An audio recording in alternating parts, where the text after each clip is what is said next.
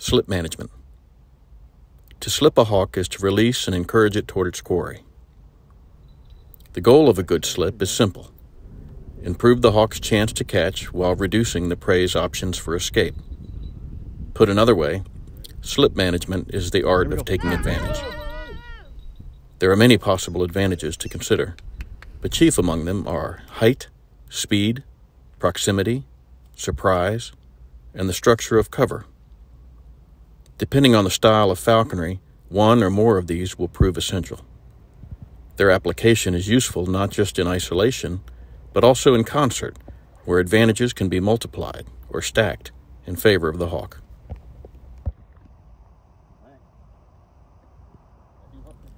Producing slips is the chief role of the falconer.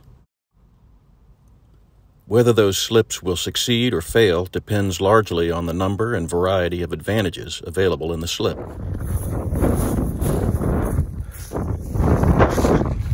Height, speed, and the structure of cover are essential to falcons hunting from a pitch.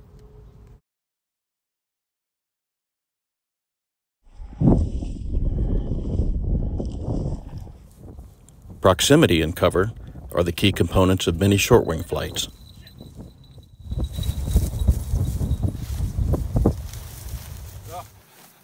Okay, girl, get it.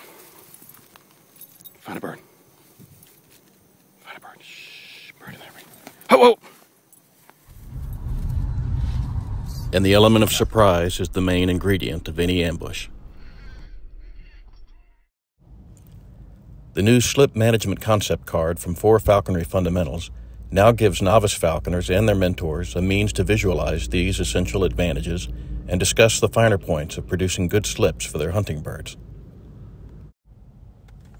Each card comes with further information about the fundamental importance of slip management to successful falconry, and how to use this tool to help communicate the basic principles of a good slip.